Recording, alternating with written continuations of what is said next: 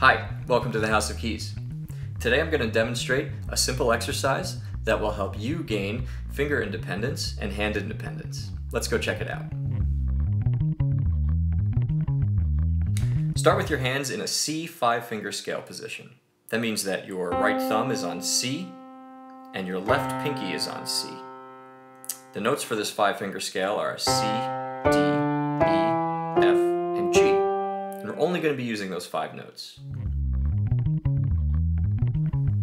Here's the pattern you saw earlier, slowed down.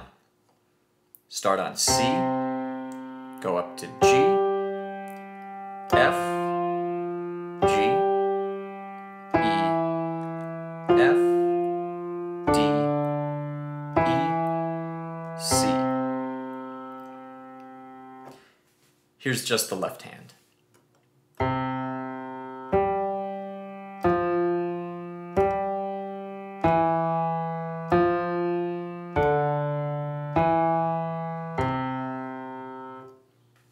Now the right hand.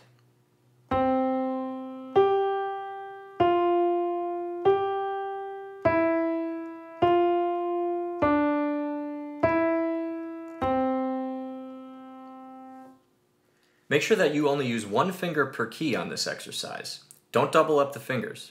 So that means that if I'm playing C in my left hand, and then G, F, G, don't play E with your pointer finger here. Play it with your 3rd finger. That's where it naturally lies in this position. Same thing with the right hand. Make sure that you're not doubling up any finger numbers. It's 1 finger per key here.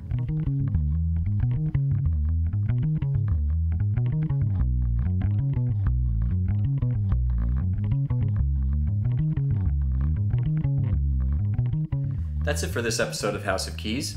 I hope you learned something and enjoyed, and good luck.